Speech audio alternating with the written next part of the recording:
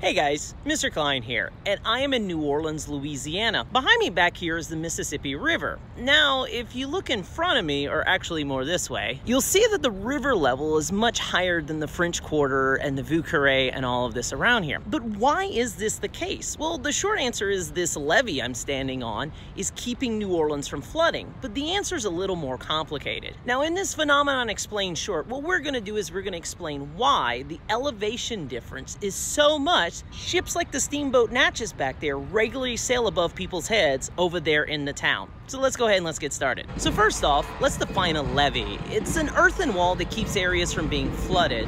The term used actually varies a bit. Here in Louisiana, we use the term levee, which comes from the French. It means, it's a use of verb that means to raise. Other places will use the word dike that comes from the Dutch term that means a ditch and a revetment on top of it. It's essentially the same thing. Now, levees originated in the ancient river civilizations. You know, the ones the Egyptians and the Sumerians you learned in middle school.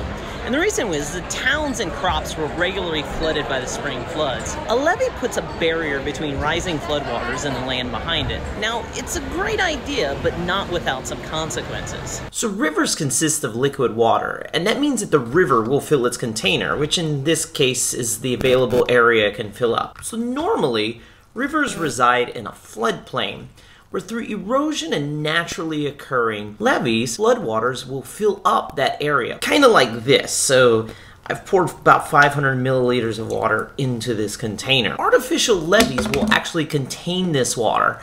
So what happens is the floodplain stays dry because the container holding the water is narrower. And as a result, the water level rises, kind of like this.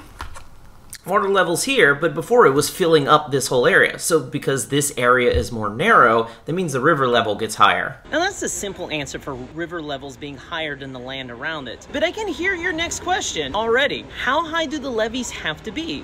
Well, like here in the French Quarter, well, the answer is a bit more complicated. So in the case of the Mississippi River, the river is almost totally impounded by levees or the cliffs of the Mississippi River Valley Wall. As you can guess, this made the container to holds the river smaller, which means that the levees had to be higher. And this continues in a cycle because, after all, levees need constant tending, especially here in South Louisiana because of the phenomenon known as subsidence, which is where the land is actually sinking. Now that makes things complicated, but that really isn't the worst of it. Now the Mississippi River doesn't like to cooperate with any of this impounding, and it actually makes the whole process even more complicated. So you see, the Mississippi River is heavily laden with sediment. That's why it's so brown. And when rivers flood, they lay down this sediment and across the floodplain, which makes the floodplain great for agriculture. But when the river's impounded and there's no flooding, the sediment stays in the river channel. So what this means is that the bottom begins silting up. And since there's nowhere else for the silt to go, well, this makes the river channel shallower, which means as a result, the normal river level becomes higher and higher, which means, you guessed it, the levees need to be higher. So you can see on this scatter graph that historically with river flood levels, which are rising over time due to the fact that the rising channel level in Louisiana. The 1927 Mississippi River flood devastated the southern Mississippi River Valley, but its crest was lower than the 2019 flood that's only had isolated levee breaches in Arkansas and Missouri. Now, as you can see, even here in New Orleans, the river levels are actually still within the Army Corps of Engineers tolerances, meaning the amount of water flowing down the river is less than in 1927, but because of higher levees and increasing sedimentation, the river stage is higher than ever. So there you go. That's why that tanker behind me is floating higher than the people in front of me in the French Quarter. Levees are great for protecting cities and farmland, but when it comes to rivers, there's a whole lot of unintended consequences that make dealing with the river way more complicated than it might be, actually, if it was just left alone. This was a phenomenon explained short. Quick explanations for things we observe in the world around us. This video aligns to the next generation science standards and related science standards like the Louisiana Student Standards for Science.